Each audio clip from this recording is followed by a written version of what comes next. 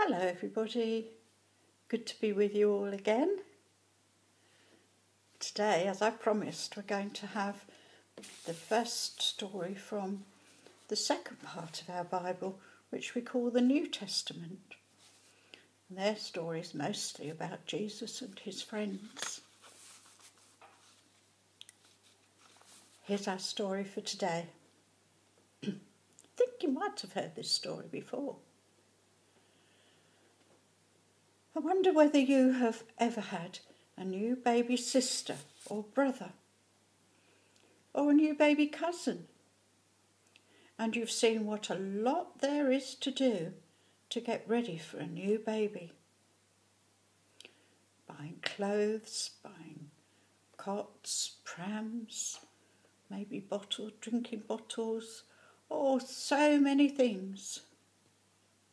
Well, a long, long time ago, in a town called Nazareth, there were two people who were very much looking forward to a new baby arriving. Those two people were called Mary and Joseph.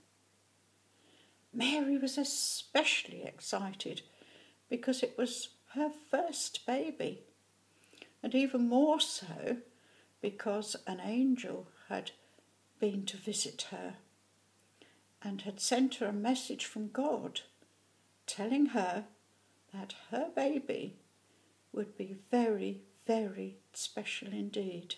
Now, in a way, all babies are special, aren't they? Because everybody is special to God. But this baby was going to be extra, extra special because he was to be called the Son of God. Now, Joseph would almost have certainly been very busy making a cradle because he was a carpenter. So he would have been making a special cradle for the baby, I think. Then one day, while they were getting ready and feeling very excited, Mary and Joseph had some worrying news. They were going to have to travel away from their home in Nazareth, leave their hometown and go to a town called Bethlehem. It's that Bethlehem again. We've heard about that, haven't we? This was because the Roman governor had made an order that everyone had to go back to the town that their families had come from many, many years before to sign their names in a register. Now, do you remember when we heard the story about David, we said that Joseph was the great, ever so many times grandson of King David, who had lived in Bethlehem. So because Joseph was the great, ever so many times grandson of King David, who we heard about, he had to go back to Bethlehem to sign the Roman governor's big register.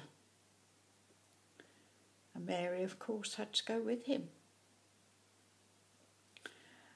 I don't suppose they could take many of the things with them that they had got ready for the baby. I don't suppose they could take the lovely cradle that Joseph would have made. They would just be able to carry a few clothes and blankets. They didn't have a car to go in, did they? So off they set. It was a long, tiring journey for them, especially for Mary, as her baby was soon to be born. I'm sure they were looking forward for somewhere to have a nice meal and rest when they arrived. You know, if you've been on a journey, maybe you're sitting in the back of the car saying, "Are we nearly there yet? Are we nearly there yet?" And when you get there, the first thing you want to do maybe is to go and have something nice to eat and find where you're going to sleep. But oh dear, Mary and Joseph were disappointed. All the places that they might have had to stay were full up because so many other people had come to Bethlehem as well. And Bethlehem was really, really full with all the people who come to sign the big register. But Joseph managed to find one kind person who offered Mary and Joseph shelter where he kept his animals. It was warm and it was dry, so Joseph said, "Thank you very much." And it was there, with amongst the animals, that Mary's baby was born. And Mary named her baby Jesus. And she wrapped him up warm, and she put him in the animals' feeding box because she didn't have the cradle. The animals' feeding box was called a manger. So she made sure that the new baby Jesus was tucked up warm and cosy and snug in the animals' feeding box in the manger. Now, while this was happening that night, out on the hills around Bethlehem, it was surrounded by hills, and on those hills were lots and lots of sheep. And the shepherds were out there guarding their sheep against the wolves and the bears who might come down at night. And they were sitting there watching their sheep, maybe looking up at the stars, when suddenly, absolutely to their amazement, came a choir of beautiful, beautiful, bright, shiny angels. And they came to see the shepherds with a special message just for the shepherds. One of the angels said to the shepherds, "Just hurry on down to Bethlehem, and there you will find a very, very special baby who is more than just a baby. He is the Son of God." How shocked must the shepherds have been? Can you imagine? Just quietly sitting there with their sheep, and suddenly that happened. But shocked as they were, they did just as the angel had told them because they believed it was a message from God. And they hurried on down to Bethlehem, and they looked until they found the place where Mary and Joseph were with the animals, and where baby Jesus was wrapped up cosy lying in the manger. Wow, what a thing to see. When they went back to their sheep, they were so excited and so happy to have seen God's Son. They went back singing with joy. They knew that Jesus was a very special baby indeed.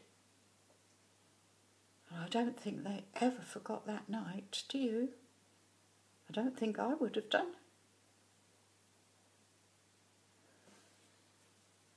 For us, the time when we remember the story of Jesus, when he was born, we call Christmas, don't we?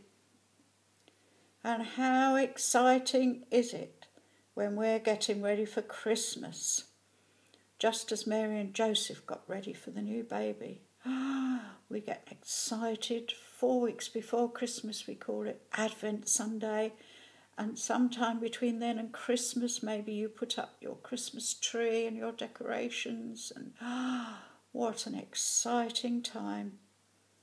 Just as exciting as waiting for the new baby. But how exciting is it when Christmas morning comes? Just as it was for the shepherds when they heard the angel's message and when they saw baby Jesus. They were so excited they wanted to sing for joy. Sometimes we sing for joy too at Christmas, don't we? We sing lovely Christmas carols. Christmas is a time when we can be very happy, very excited, but we can also say thank you to God for the best present of all that anybody could have, and that's the gift of Jesus. We'll have more stories about Jesus in the coming weeks. Till then, take care. God bless. See you soon. Bye for now.